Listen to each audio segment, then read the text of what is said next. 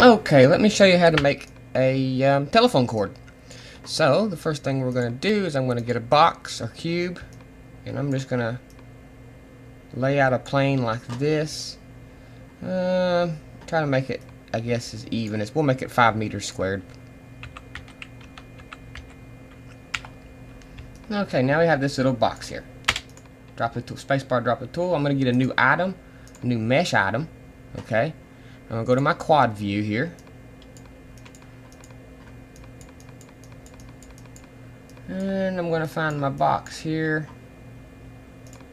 And I'm going to go to the basic tab, center selected all. This will center everything up.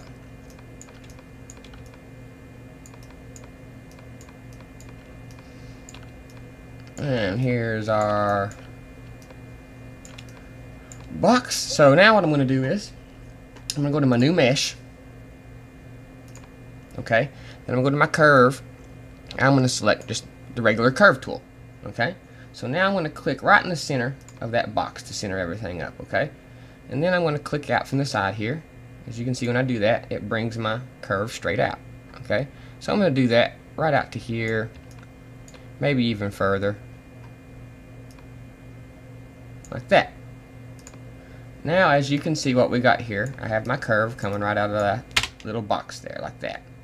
So now I'm going to go back to my first mesh, which is my little plane. And since my curve is facing this way, I'm going to select my mesh here, my little square, and I'm going to flip it. That way when I turn around, you can see now the face of my polygon, the normal, is facing my curve. And so here's my curve, and here's my polygon face. Now I'm going to keep my polygon face there selected, go to my duplicate tab, and I'm going to select on curve extrude, and click, and bam, look what we got there. So I'm going to turn the steps down a little bit, maybe to about 12. Actually, I want to make them higher than that. I want to make them 32.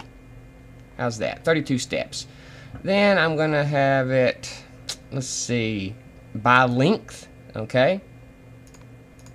I'm going to have it by length, and I'm going to have the cap the ends like that. So now my ends are capped, as you can see. Okay. Now, as you can see, I extruded that box along the curve, and I can take these edit points now and adjust these and however I want. You know, since I extruded that plane along the curve, it don't have to be a plane, it can be anything to extrude. I could have really made an elaborate shape with my curve and then just extended this box around the curve. Saves a whole lot of work. So let's go on with our telephone cord. Want to? So the first thing I'm going to do, go to edge mode.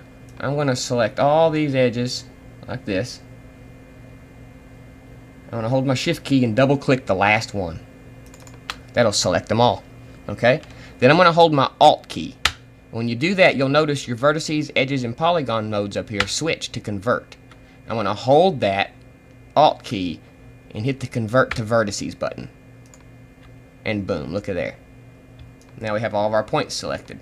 So now, let's go to polygon tab and select split.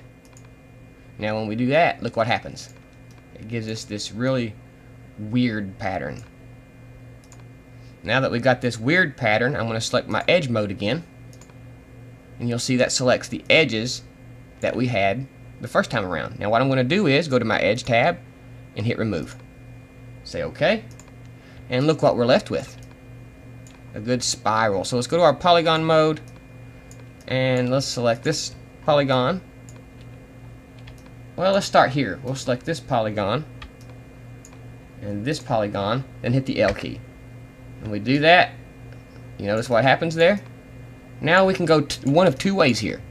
We can just Command C and go to a new item, Mesh, Command V, and paste it. Okay. Or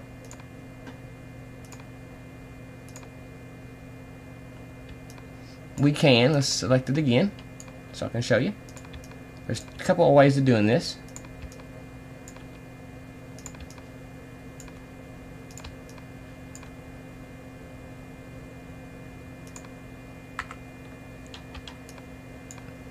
instead of cutting and pasting it, just go up to your select menu, hit invert,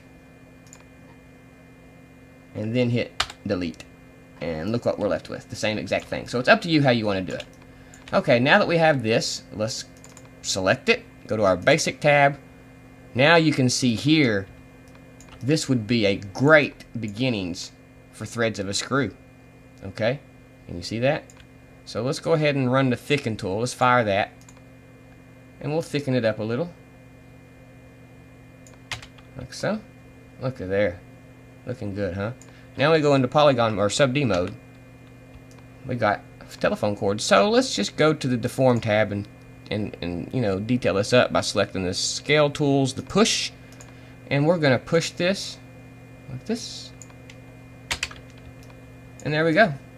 This is a short section of telephone cord. You could make it long, short, use it for threads on a screw or anything you want. So there is our fast tutorial. I hope you've learned something. I really do. And see you next time.